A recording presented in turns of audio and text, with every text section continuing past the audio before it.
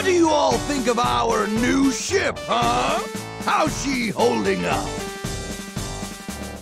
All systems check. Everything's perfect. Looks like you did another excellent job. Thanks, Tron.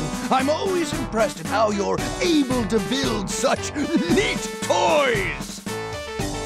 It's not that big of a deal, Teasel. I mean, you were able to get us the best kind of equipment, which let us finish the job a lot faster than it would have taken. I know we spent a lot of money on this ship, which means we're going to have to work hard to get it back. That's why I've got something really big planned for us this time. We're going to take the legendary treasure of the Nakai Desert, Diana's Tear. What?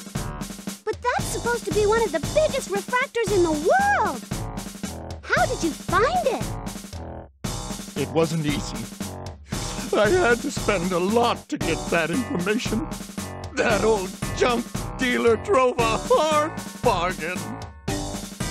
Anyway, all right, people, you know the plan. I'm going to take Shift B in.